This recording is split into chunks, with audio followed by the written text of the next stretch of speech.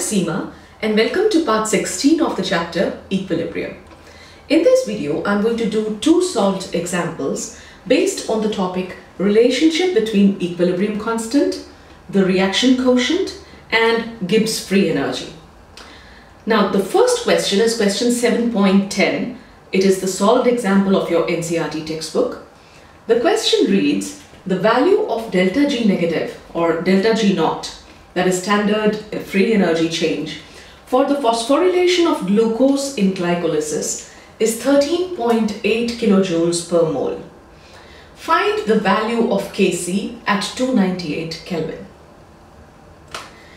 Let us solve this problem. What is given to us? Delta G naught is given to us, and for the phosphorylation is equal to 13.8 kilojoules per mole. Let us convert this into joules per mole. It will be equal to 13.8 into 10 to the power 3 joules per mole. Now we know from the video of part 15 that delta G naught is equal to minus RT ln Kc, where Kc is the equilibrium constant in terms of concentration, R is the gas constant and T is the absolute temperature.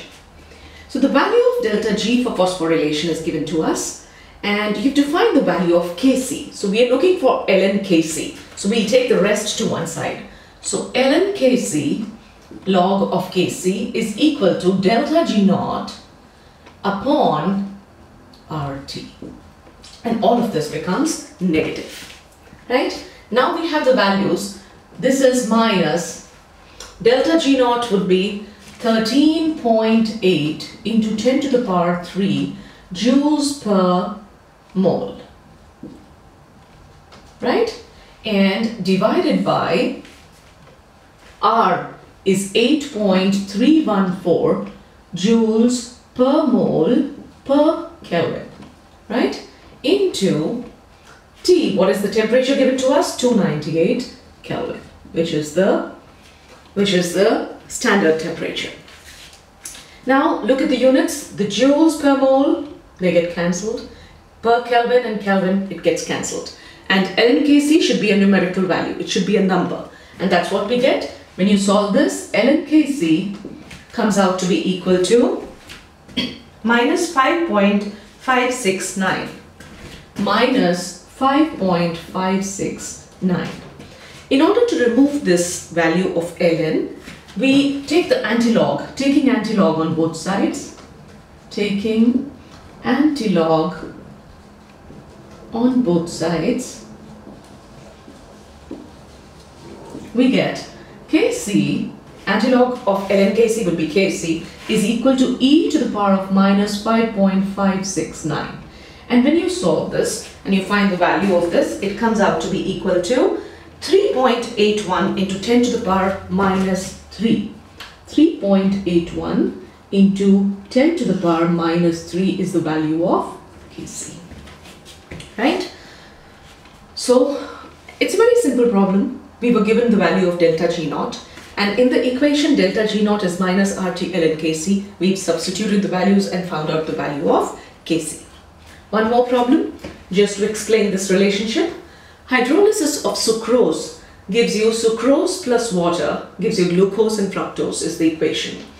The formulae have been avoided because they are a little complex, and it really doesn't matter what they are because our interest is in the stoichiometry of the reaction. So sucrose and water give you glucose and fructose. Equilibrium constant for this reaction is 2 into 10 to the power 13 at 300 Kelvin. You have to calculate delta G naught at 300 Kelvin. Delta G naught actually should be at 298 Kelvin because the standard temperature is 298 Kelvin. But the temperature that we've been given is 300 Kelvin, which is just 2 degrees away from 298 Kelvin. So we assume that whatever data is given to us, that would be valid for delta G naught, which is the free energy change under the standard conditions or the standard free energy change. So assuming this to be okay and ignoring the difference of just 2 degrees, we'll substitute the values. What is the formula? The formula is that delta G naught is equal to minus RT ln Kc, right? And what are we given? equilibrium constant Kc is given to us, 2 into 10 to the power 13. The temperature is given to us and delta G naught is to be calculated. So delta G naught would be equal to minus, what is our gas constant? 8.314 joules per Kelvin per mole, right? And temperature is 300 Kelvin and Ln multiplied by log Kc. What is Kc? 2 into 10 to the power 13. Now, we'll cancel out the units K and K get cancelled out because here the K is in denominator, it's a numerator, and you're left with joules per mole. So whatever numerical answer you get, the unit for delta G naught would be in joules per mole, which is right.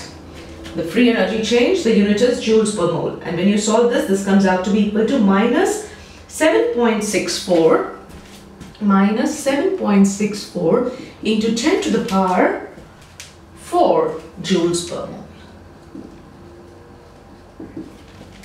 7.64 into 10 to the power 4 joules per mole. So this is the answer for this question. I hope with these two numerical problems, it becomes easier for you to understand what is the relationship and how do we use that relationship to calculate the variable in the equation which is not available to us. So if you found the video helpful, give it a thumbs up, subscribe to my channel, recommend it to your friends, and please keep returning for more videos in chemistry. Thank you for watching and bye-bye for now.